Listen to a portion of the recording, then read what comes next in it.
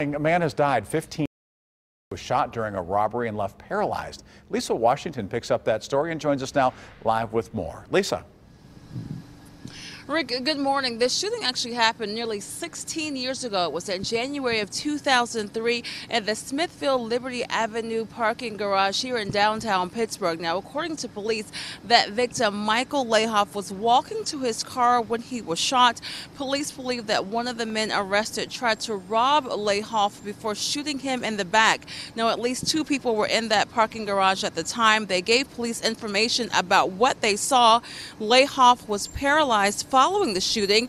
In 2005, he told KDKA that in just a few minutes he became disabled, saying his body was dead from the shoulders down. Now, 2 men were charged in the shooting, 19-year-old Lamont Fulton and 20-year-old Marty Armstrong. Fulton was sentenced to 15 to 30 years in prison. He is no longer in the Pennsylvania prison system. Armstrong, who is believed to have pulled the trigger, was sentenced to 25 to 50 years in prison and is still behind bars.